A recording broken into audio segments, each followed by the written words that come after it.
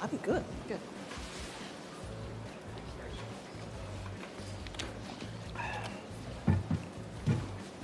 Did you play today? No, didn't. Yeah. Good. Okay, on, you get in and out. Yep. Perfect. Good afternoon. Welcome again to the 119th U.S. Open Championship. It is my pleasure to welcome this afternoon 9-time USGA champion Tiger Woods. Among those 9 USGA championships are the 3 U.S. Opens, 2008, 2002, and of course here in 2000, a 15-stroke victory that we all, still continue to marvel at. Tiger, can you talk a little bit about, certainly that win, and but also coming back to Pebble Beach this week and your 3rd U.S. Open here? Yeah, it's crazy. It's been 19 years. I still remember most of the shots I hit that week. It was just one of those weeks where I don't know how I pulled it off, but on Seaside Poana, I never missed a putt inside 10 feet for a week. Well, I did the same thing at Torrey too. So, so I've putted on, Poa greens, well, and I grew up on it. And that week just happened to be a very special week. I made everything, and not only that, I was hitting it well, and when I did miss it, I missed it in all the correct spots, and so I had the best angles.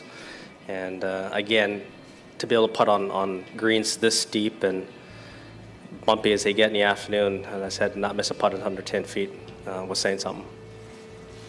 And can you talk a little bit about your preparations coming into this week and just generally how you're feeling coming into the 2019 Yeah, US I'm looking forward to it. It's been a while since we played the U.S. Open here, and there's nothing like playing a U.S. Open setup here at Pebble Beach. I mean, the golf course is not overly long. It's not,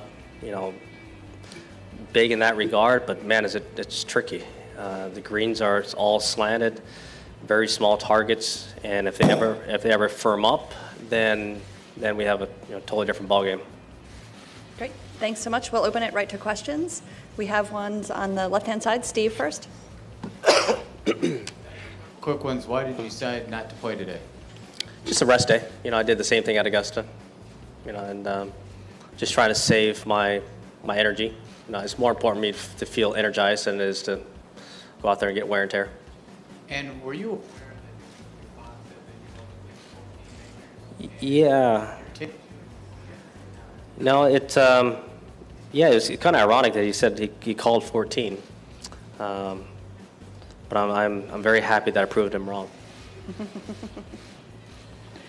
Question right in front, Art. Growing up in Southern California, you're obviously familiar with Pebble, just legend. When's the first time you played it, and what was your reaction after hearing about it? Oh, the first time I ever played it, I played with Pops, and hard to believe that it was under $100 to play.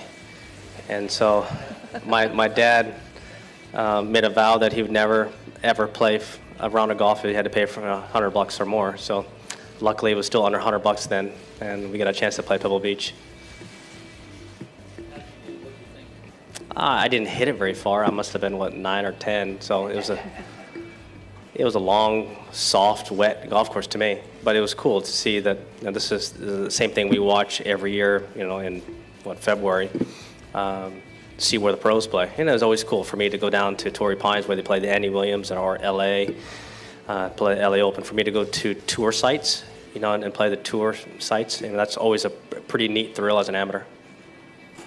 2 questions on the left, right here. A lot of reminiscing this week. Even though it's been so long, is there anything you can take?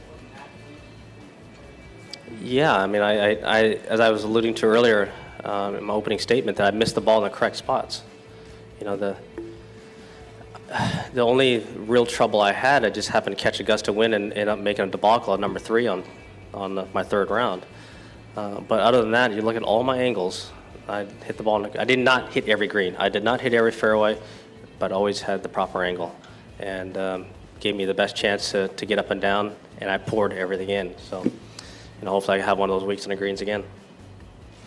Another question right next to him. Tiger, as you know, 50th anniversary of Payne Stewart's win at Pinehurst, and